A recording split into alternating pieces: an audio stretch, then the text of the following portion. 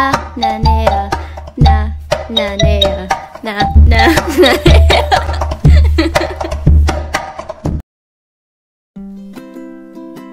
Known as one of the first national holidays of the Hawaiian Kingdom, Lā Hoʻihoʻi Ea, Sovereignty Restoration Day, was established by King Kamehameha III, Kauikeaouli, in 1843.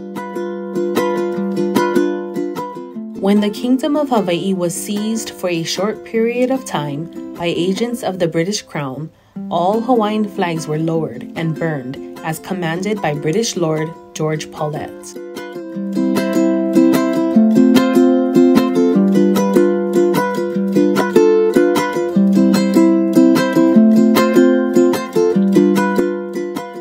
A few months later, Admiral Richard Thomas was sent to Hawaii by Queen Victoria to remove Paulet and fix the transgression that was placed on the Kingdom of Hawaii.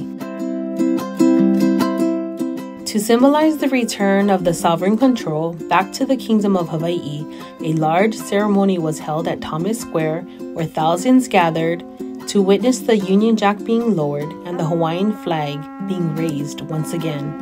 It was then that Kamehameha III, Kauikeaouli, proclaimed, "Ua mau ke ea o ka ʻaina I ka pono."